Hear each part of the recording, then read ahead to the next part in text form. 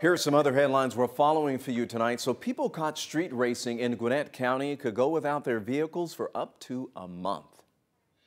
The Gwinnett County Commissioners approved a new ordinance that allows police to impound vehicles. Other cities like Atlanta and Sandy Springs are passing similar ordinances. Back in May, several police departments, including Gwinnett, arrested more than 80 people accused of street racing.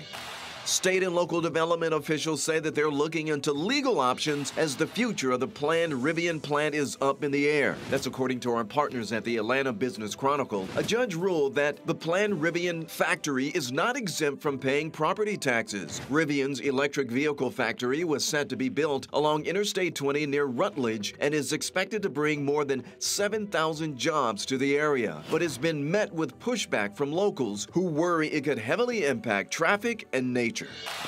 A new sentencing date for reality TV stars Todd and Julie Chrisley has been set for November 21st. This after prosecutors filed to deny a new trial for the Chrisleys. In June, the couple, who stars in the show Chrisley Knows Best, were found guilty of tax evasion and bank fraud during a trial here in Atlanta. Sentencing was originally scheduled for today. The Chrisleys could face up to 30 years in prison.